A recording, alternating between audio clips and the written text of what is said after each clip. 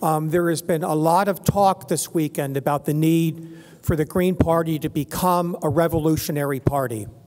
With that in mind, the staff has decided to unionize, and we've all become members of the International Workers of the World, the Wobblies.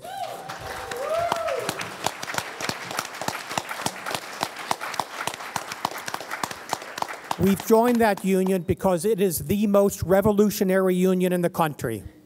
They don't necessarily believe in politics. The Wobblies are mostly anarchists, but that doesn't matter. We share their values of the workers come first.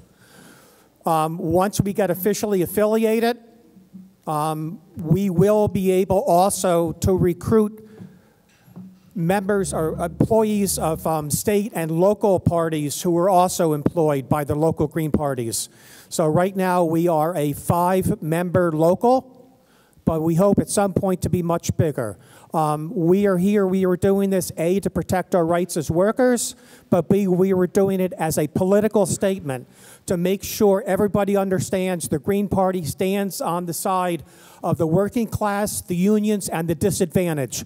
This is an extension of one of our key values of not taking corporate money, of not being part of the duopoly. So this is an extension of that.